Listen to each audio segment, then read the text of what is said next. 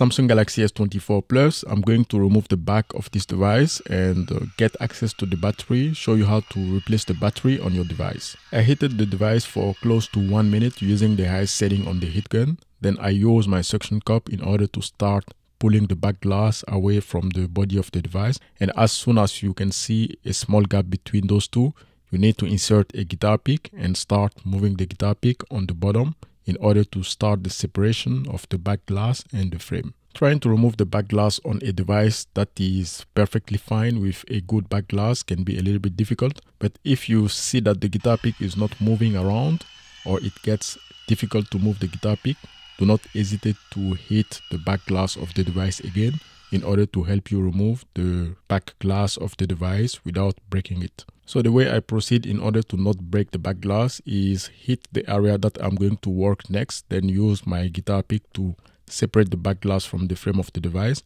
and I do that for all 4 corners. So now it is time to remove the back glass of this Galaxy S24 Plus. Also, while moving the guitar pick around the device, make sure that you do not insert the tip of the guitar pick far inside to avoid touching any of the components that are very close to the edge of the device. Right now we can see only a small part of the battery. We need to remove the wireless coil. This is the cable that I disconnected from the motherboard. Then I started pulling from the top going to the bottom. This is the wireless coil of this Galaxy S24 Plus. You can either pull it this way or remove all the screws, then remove the metal plate plus wireless coil plus the loudspeaker at the bottom. Now that all the screws on the metal plate has been removed, I can remove the metal plate and have a look at the battery cable. This is the battery cable, the one in yellow. Disconnect the battery cable, then we can start working at the bottom. Remove all the screws at the bottom of the device on the loudspeaker, then simply pull the loudspeaker out of the frame of the device. After doing that, we have access to the charging module and all the flex cables at the bottom connected to the top of the device on the motherboard. Simply disconnect all these flex cables one by one from the top to the bottom, and then there is one flex cable which is for the 5G antenna. Disconnect that flex cable and remove those 2 screws holding the 5G antenna on the frame of the device. After a strong pull on the 5G antenna, you can remove it. Now for the battery of the Galaxy S24 Plus. There is this blue plastic that you need to undo first. After you have undone that blue plastic, this is the one that you're going to pull with a lot of strength in order to remove the battery out of the frame of the device. So the first thing for me, I am right-handed, so I have more strength on my right hand. So this is why I turned the device upside down and then I tried to pull the blue plastic with my right hand. So if you're left-handed, it might be the other way around.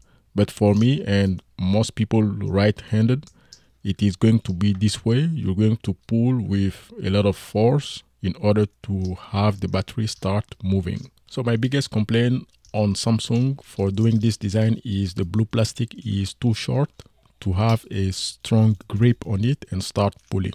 So if in the future they can make that plastic a little bit longer so that you can have a stronger grip and pull it with a lot of force. Like this, I can pull it, but it is going to take multiple tries in order to start the battery moving and then eventually have the battery out of the device. If you do not have enough strength or you feel like you're not pulling or having a strong grip on this blue plastic, you can add a little bit of alcohol on top of the battery and then push the alcohol to the bottom and to the sides of the battery.